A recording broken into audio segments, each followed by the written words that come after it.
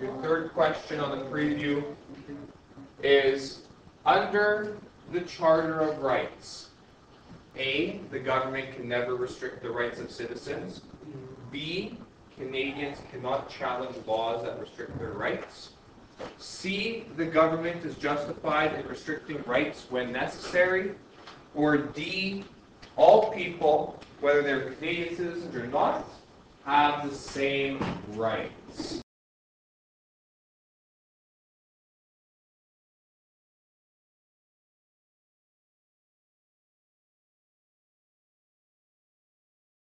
Nobody said B is the answer. No one said that under the Charter of Rights, no one said that Canadians cannot challenge the laws that restrict their rights. Well, one person now said it.